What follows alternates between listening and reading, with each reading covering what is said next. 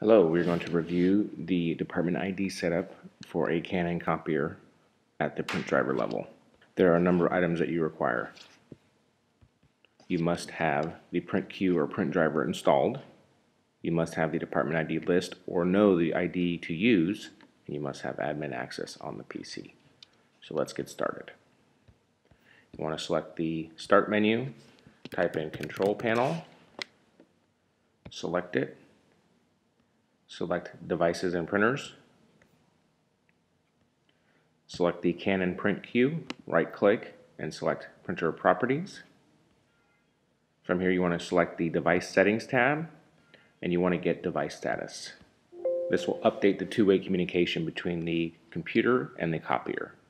Select Yes, and as you can see, the department ID code is listed now. Go ahead and apply that. And from here, what you'll want to do is if you go up here, select Settings, and here's where you enter your ID code. For this video, we're going to enter the number 1. And then we have a checkbox here to confirm the ID when printing. So select OK, select Apply again, select OK to close it, minimize your print management console there. Now you want to open a document to print. So if we type in Word, select it,